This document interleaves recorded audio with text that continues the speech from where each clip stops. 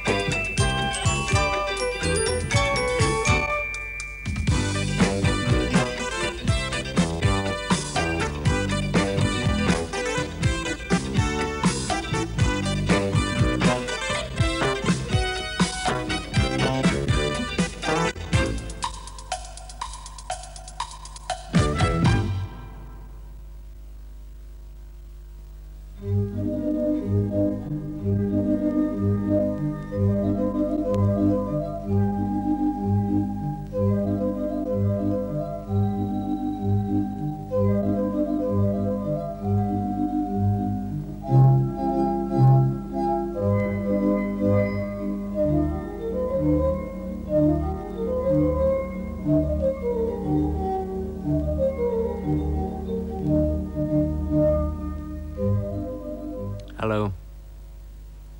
If you were watching last time, you'll remember the mysterious Christmas messenger, the boy who was telling the story, and you may remember some of the carols. This week, one of the carols is one of the most popular of all. It's Good King Wenceslas. Again, by hearing the word said rather than sung, the deeper meaning is made clearer. You'll see what I mean. First, though, we'll pick up the story from where we left it last time.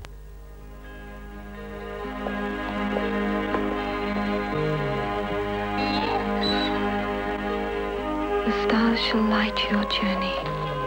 Your mother holds you close and warm. The donkey's pace shall rock you. Sleep, baby, dream no harm. What songs are these? Faint heard and far. The wind, maybe, in palm trees tall, or running stream, or night birds call. The dark lies deep on the desert, where Joseph walked and Mary rode. The dark lies deep on the desert. Sleep well, thou child of God.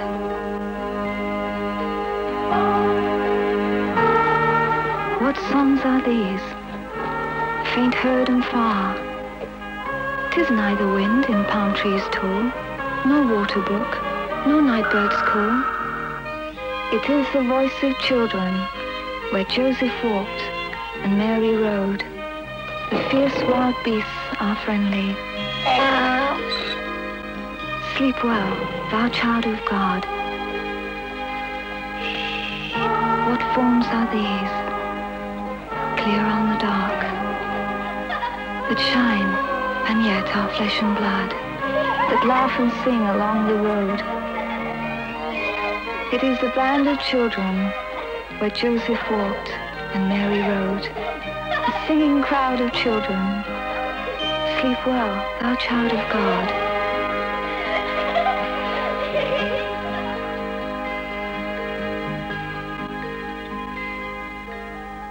Oh, never was seen so strange a guard. About the footsore travellers they in lovely circles moved till day.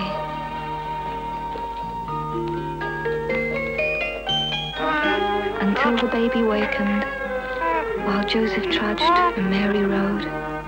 Such lullaby be all men's. Sleep well, thou child of God.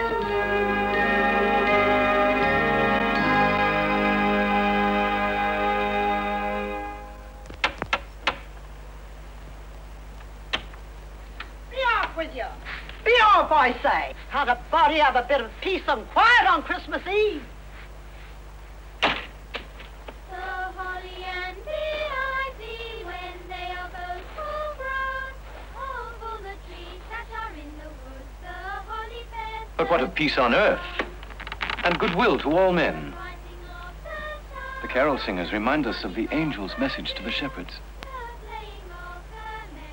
How bleak Christmas would be without their songs of hope and joy.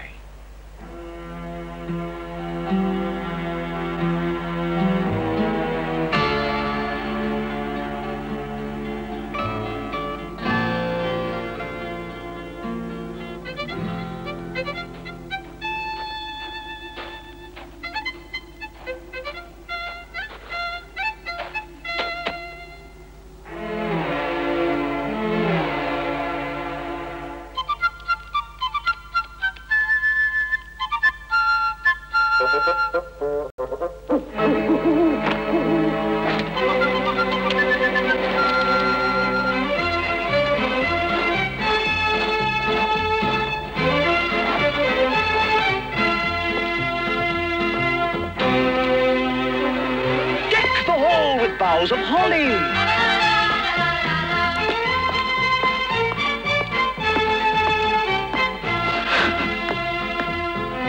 Tis the season to be jolly. Don we now our gay apparel. Troll the ancient Yuletide carol.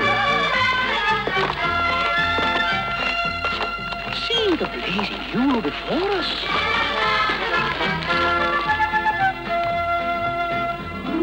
Strike the harp and join the chorus.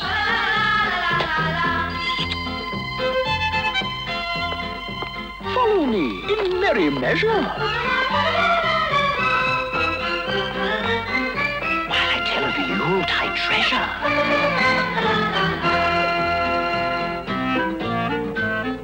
Fast away the old year passes.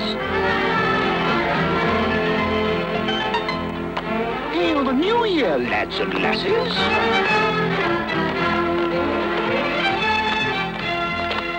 Sing we joyous all together,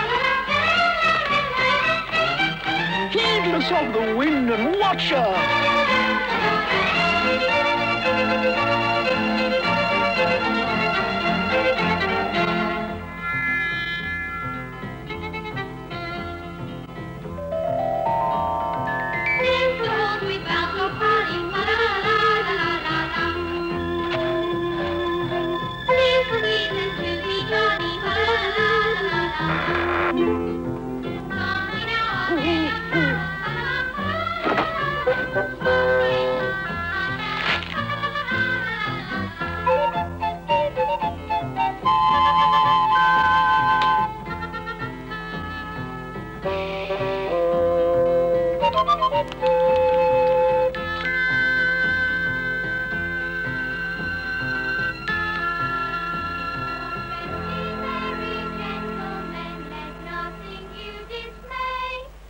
Children, wait there a while.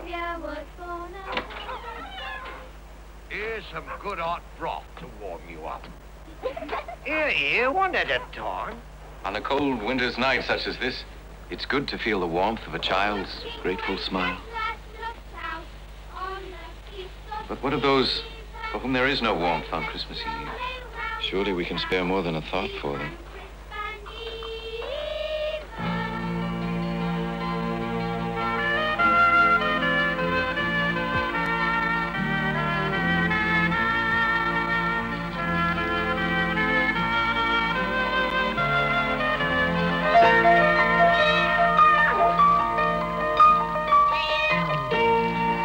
King Wenceslas looked out on the feast of Stephen, when the snow lay round about, deep and crisp and even.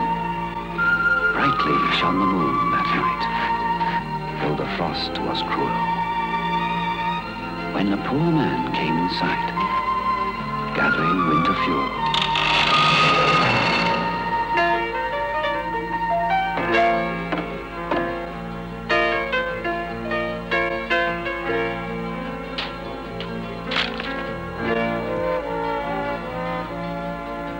Hither, page, and stand by me.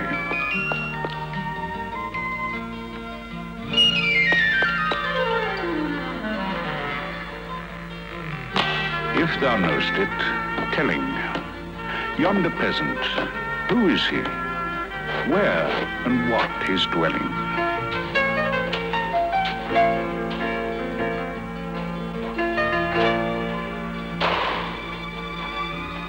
Sire, he lives a good league hence, underneath the mountain,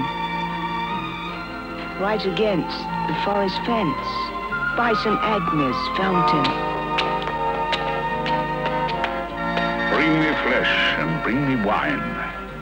Bring me pine logs hither.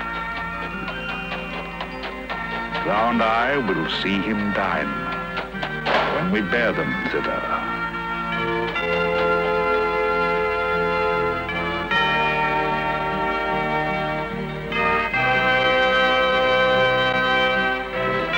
Aging monarch, forth they went.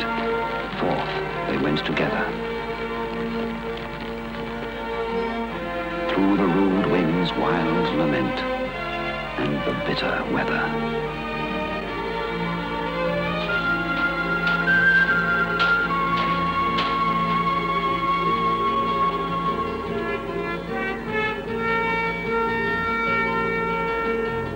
Sire, the night is darker now, and the wind blows stronger.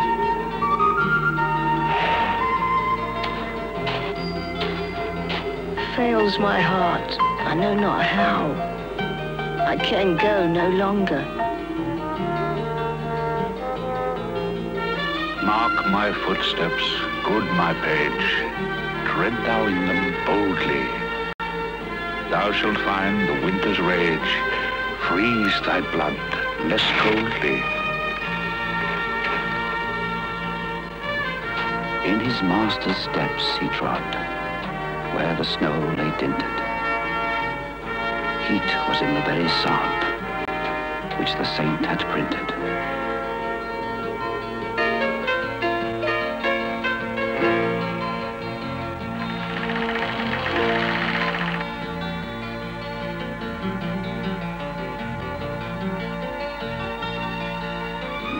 Therefore, Christian men, be sure, wealth or rank possessing, ye who now will bless the poor, shall yourselves find blessing.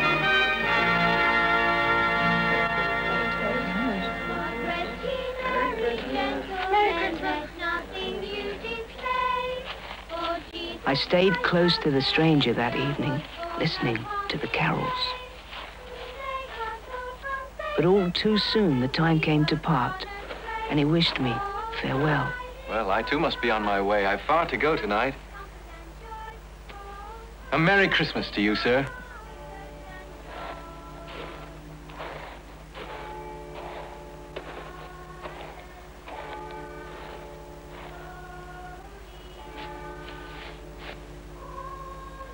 When he walked away, I saw for the first time that he left no footprints in the snow.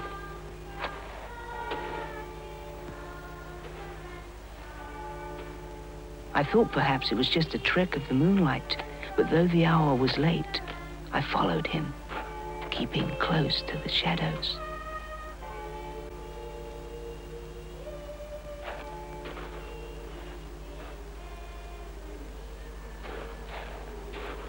Then he turned and saw me, and for a moment I was afraid again.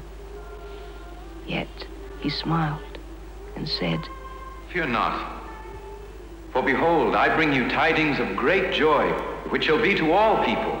For unto you is born this day in the city of David a Savior, which is Christ the Lord. Suddenly a glowing light seemed to cover him, and he was gone. All that remained was a single star, shining brightly in the sky. But then I remembered the legend, and I knew that the angel had returned to earth, for he was the stranger who made the carols mean more to me than they had ever done before. Mean more to me than they had ever done before. I think I would agree with that. Whether we believe the legend of the Christmas messenger or not, certainly the message of Christmas, of peace and goodwill to all, lives on through the words of the carols we sing and say. When it comes, a happy Christmas to you. Goodbye.